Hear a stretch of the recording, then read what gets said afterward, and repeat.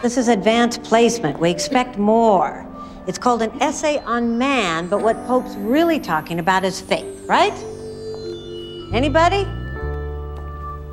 Did anybody complete the reading? Veronica. Veronica Mars. Congratulations, you're my volunteer. Pope, an essay on man, Epistle 1.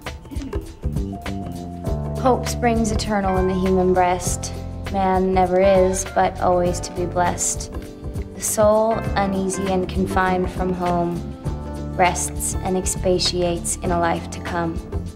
And what do you suppose Pope meant by that? Life's a bitch until you die.